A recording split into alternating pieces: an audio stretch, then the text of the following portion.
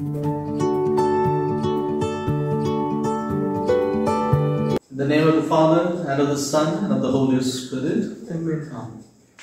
We are in the 28th week of the ordinary time, and today we reflect on Thursday's Gospel of Luke chapter 11, verses from 47 to 54. My dear friends, yesterday and today's Gospel are taken from the Gospel of St. Luke, where we see Jesus is condemning the Pharisees. Woe to the Pharisees, scribes. And Jesus makes this condemnation against the Pharisees for the hypocrisy and duplicity of their social as well as spiritual life.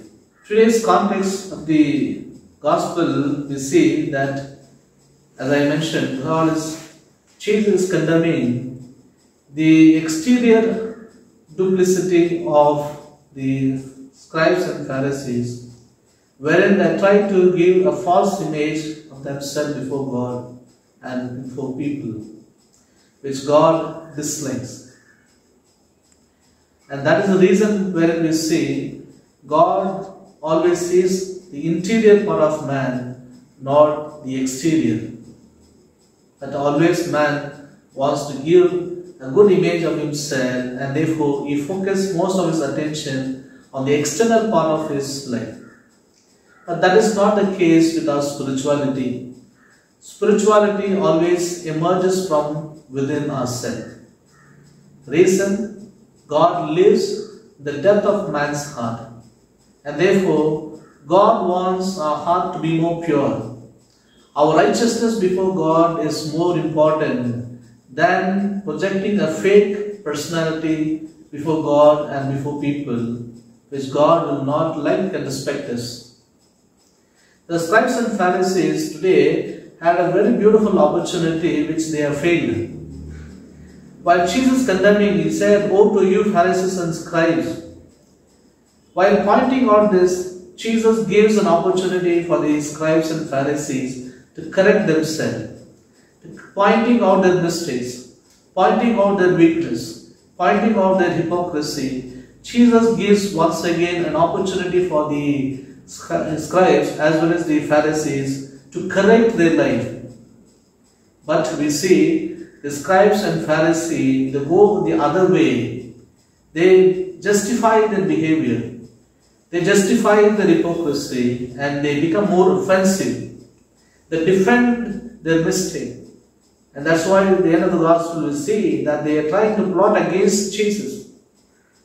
They want to trap him by his very words, and therefore they were asking many more questions to trap him. Look at the way how these Pharisees and scribes have failed an opportunity given by Christ. Jesus gave a lot of teachings for us. For example, the Sermon on the Mountain is one way God is giving as a guidelines principle for right Christian living. And we know that every one of us have mistakes. We are our own weakness. But God is very generous. He is very merciful. And He keeps on giving an opportunity for us to come out of it. But it is left to us to make use of that opportunities. What was failed by the Pharisees and scribes, today let us not fail it.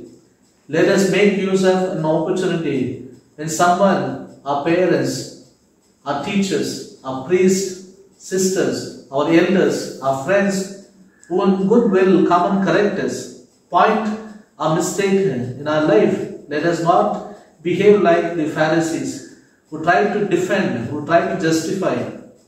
But in our humility, let us accept that we are weak, that I have done mistake. I too have a lot of failures in my life. I too have a need for correcting myself.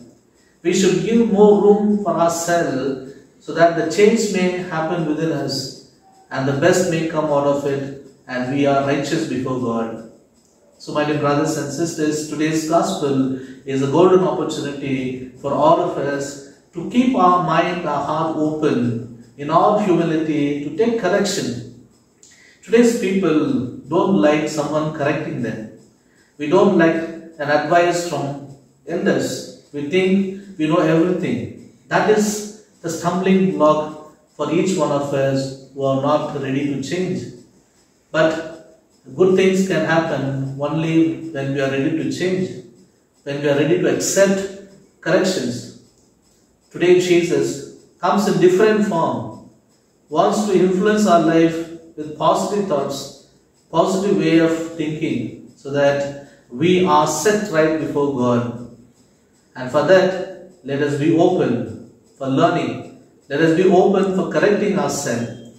Let us accept in all humility the providence that God gives, the opportunity that God is giving us through our friends, our neighbors, our parents. In different way, God is inspiring us. God is giving us a way to correct our weakness and perfect our life.